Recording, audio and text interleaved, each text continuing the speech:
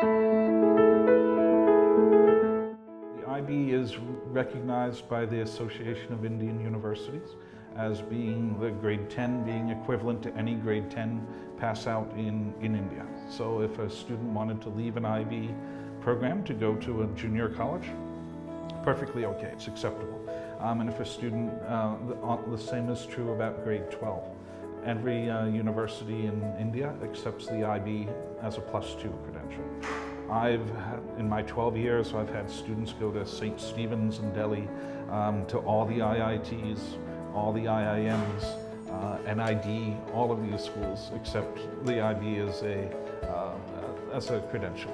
The bonus adding it on to it is that IB is the preferred credential for getting into American universities and UK universities.